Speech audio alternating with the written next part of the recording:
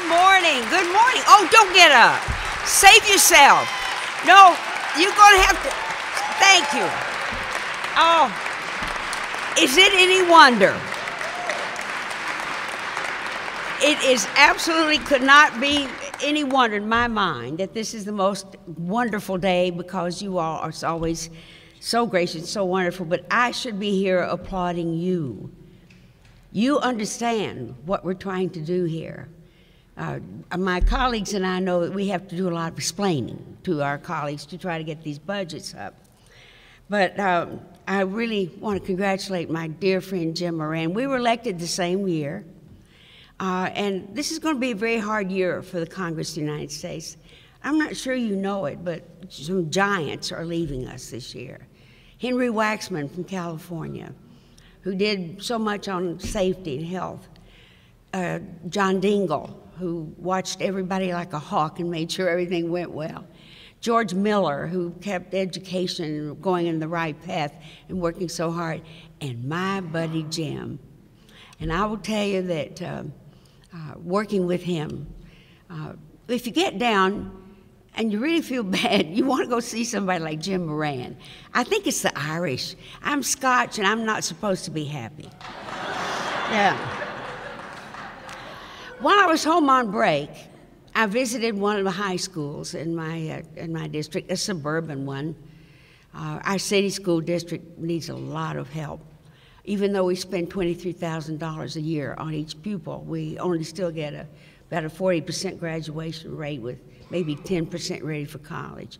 But this school, over 1,200 students, and when I got there, the band was practicing Shostakovich. They're going to Boston for a concert and a competition. The jazz band was extraordinary. I could hardly believe they were high school kids. And they were ready to do Miss Saigon, and they're building the helicopter themselves. Over half those kids are on the honor roll. And I know, and those school administrators know, and those teachers know, that giving those children access to art has opened up both sides of that brain, and they are doing great. We need to do that all over America. As Jim said, we have to fight so hard to get this budget up. It still isn't as high as it was when I came here 24 years ago. Isn't that a shame? Because it gives us back in the Treasury, art programs in this country, $10 billion a year. Now, what kind of investment can anybody make and get that kind of return, as well as creating so much happiness, so much beauty, so much serenity, letting people really renew themselves. And we've all done it. Now, I've been coming for years, as you know, and I've never done a speech that my staff helped me do, and I'm going to do it in their honor this year. Okay, staff. As many of you know, my involvement with the arts stretches back to the earliest days, growing up in the mountains in Kentucky. In college, as mentioned, I sang with a band called Tinker Baggerly and his orchestra, mostly engineering students. And it was the truest joy of my life to stand there and have that music rise behind me. I came from a family that sang all the time. And the night I was elected to Congress, my husband swears I told him this, on the way home after we got in the results. Now, I just won a seat in the House of Representatives. I said to him, well, all I really wanted to do was be a blues singer.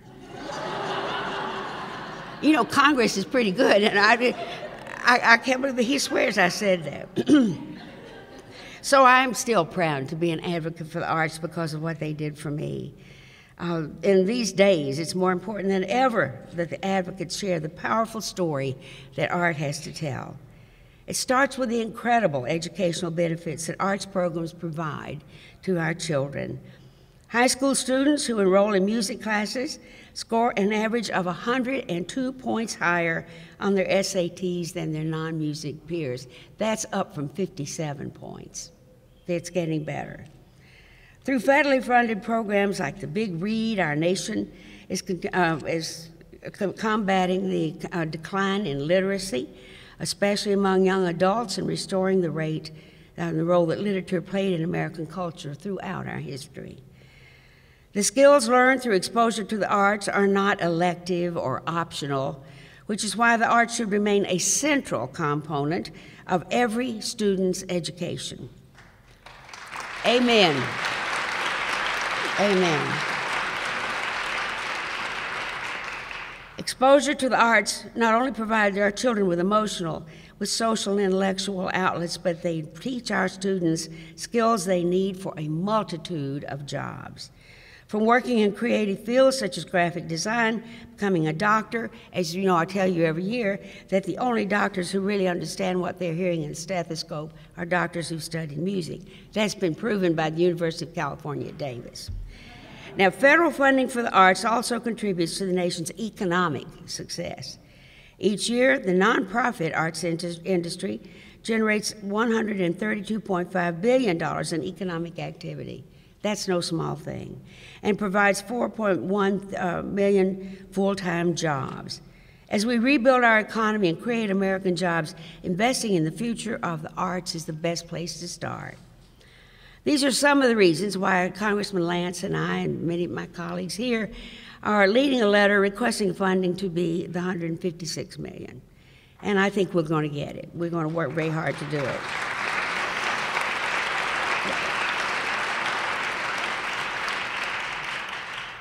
But the most important reason that I'm proud to lead the Congressional Arts Caucus is because the arts continue to serve as a shared memory that unites our diverse nation.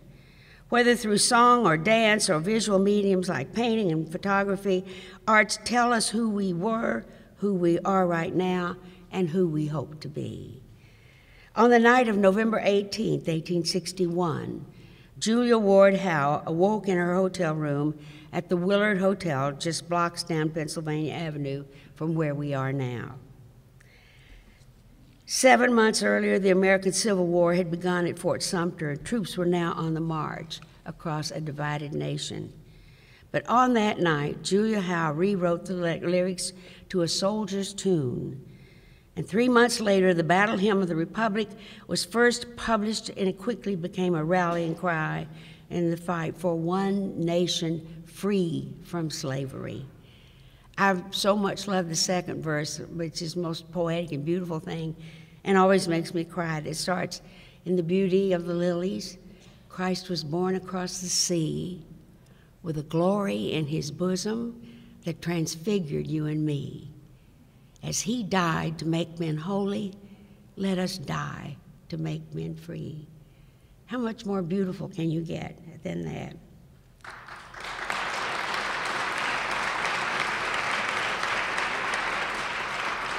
In the decades and centuries that followed, the Battle Hymn of the Republic became ingrained in our collective history, has been performed by American artists ranging from Judy Garland to Johnny Cash.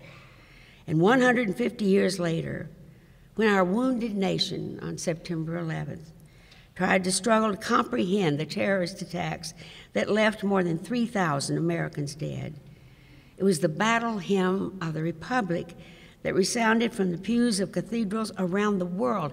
I will never forget the incredible rendition of that sung by the choir at St. Paul's Cathedral in London. They told us that our nation would once again survive as it had when she wrote those lines, and we would see brighter days. It is the intangible and timeless value of the arts we advocate today. And don't let any of these people you talk to tell you that it is not a value for us. Thank you for joining us in this effort. Thank you for your absolute tireless support of arts, and you are preserving our nation's shared memory now and forevermore and all time to come. Thank you. It is no small thing you're doing here today. Thank you for making the trip, and thank you what you do for 365 days a year. Thank you so much. Appreciate it.